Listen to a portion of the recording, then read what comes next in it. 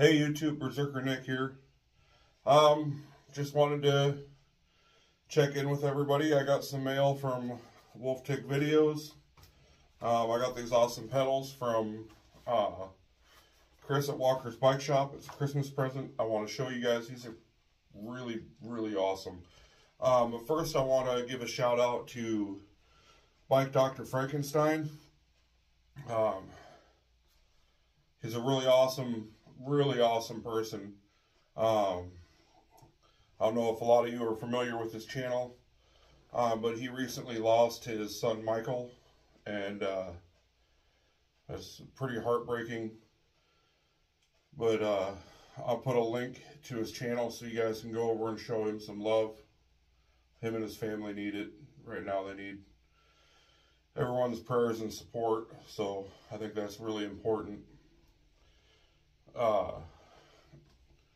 I've helped him out with some parts here and there, and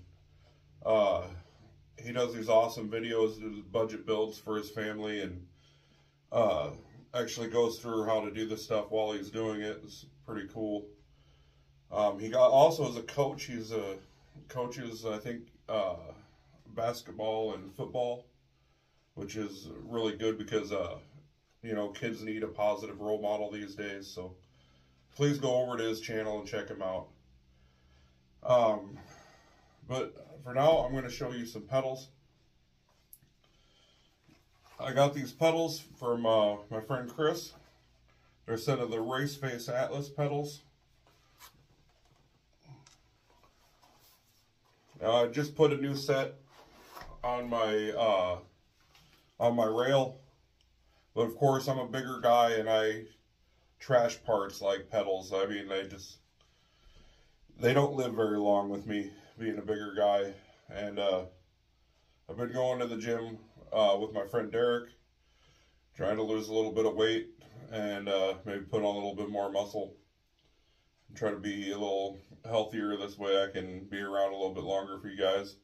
But these pedals, check these out. These things have got the most aggressive pins I've ever seen on a set of pedals.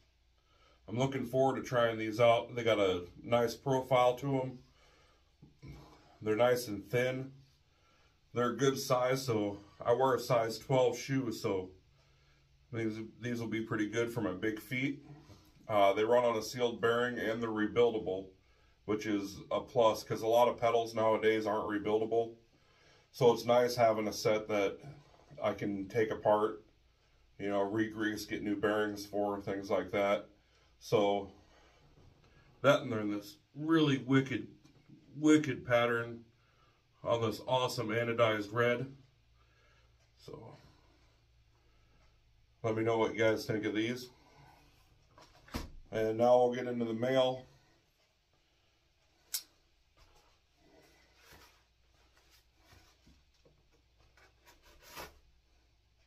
I know this is going to be some cigars. I made some comments over on Wolftick videos, you know, about, hey, you know, Wolfman, give us a cigar review. You know, I didn't realize that there are several other people that watch the channels that also enjoy cigars. I myself have a very eclectic palate. You know, I enjoy everything from a natural to a Maduro to Perfectos to pretty much a little bit of everything, including infused.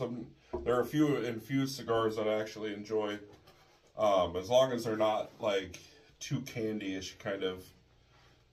Not really into like the fruity stuff. So, but they said they were going to send me some cigars, so we'll check this out.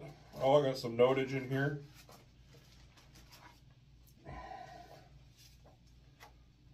It says, this is a tick. Picked here. I can't really read his handwriting. I'll try to figure that out later, I guess. But says we got a Rocky Patel Corojo. So this Rocky Patel edge is probably a little on the strong side, but it's smooth, inexpensive, and one of my favorites. and that's from the Wolfman. I actually have a couple of these in my humidor, so that's pretty awesome. I have a couple different cigars from Rocky Patel in there right now. And he sent a Crazy Alice. It's a flavored cigar, definitely not as usual, but fun and a good change up at times, which is awesome because I actually have the Fat Bottom Betty, which is it's in that series of cigars, and I have a few of those on hand, and I really love them.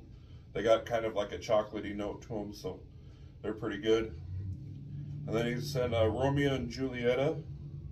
He says he wasn't huge on this one because he usually prefers more of a full body cigar, but he thinks I might like it. Yeah, maybe. I'll try it out. And then I got another note from Jeremiah.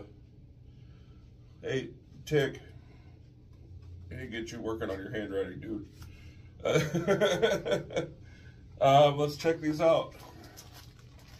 And I'm for sure going to be sending a few back, so definitely expect that.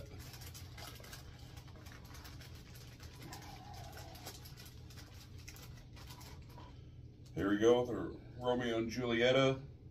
It's an 1875 Reserve.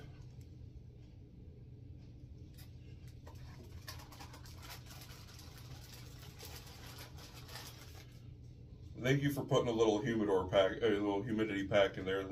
Appreciate that. Nothing like smoking a dried out cigar. Here we go, is the Crazy Alice. That's gonna be a nice little one for like after work.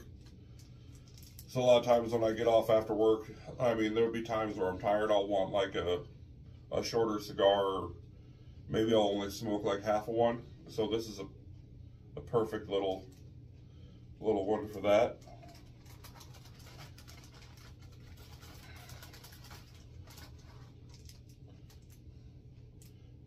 Here we go, is the Rocky Patel.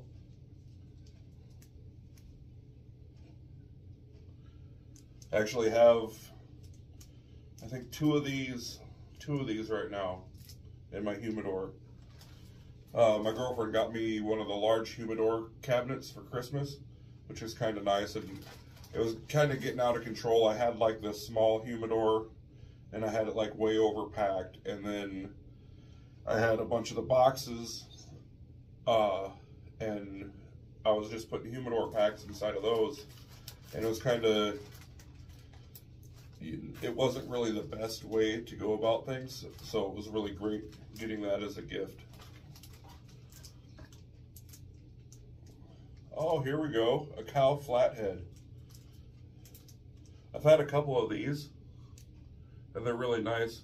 These ones are, I like these when I'm having a cup of coffee, you know, or if I'm out sitting by the fire or something like that. So these are pretty good for that.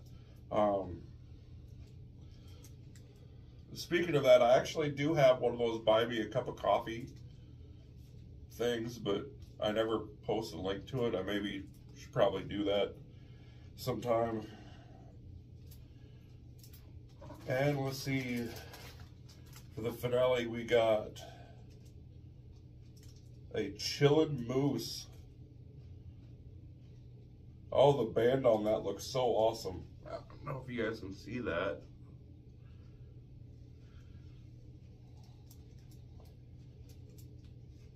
I'll probably actually end up smoking this one today. I don't really got nothing to do today. I'm probably gonna pull the frames that I have, the chrome frames, out of the citric acid bath that I have them in, and I'll probably get those, finish cleaning those up so I can start getting those ready to re-decal, and then once those are done, I can start building.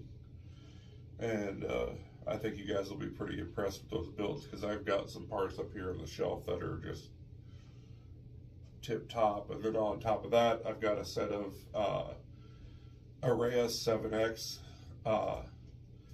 rims from the 80s that I'm going to be cleaning up along with the original hubs.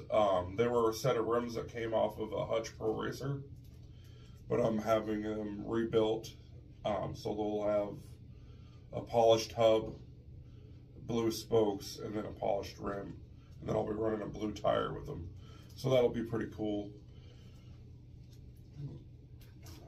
But I'll tell you what, I might actually be repurposing this box when I send a few cigars back to Wolftick Videos, since I don't really have a box that's the right size. Sorry about my voice. I've had a sinus infection for about the last week, so not the most fun, especially having to go to work. But this is super awesome. This is a great variety of cigars, especially since I have such an eclectic palate and I enjoy so many different flavors.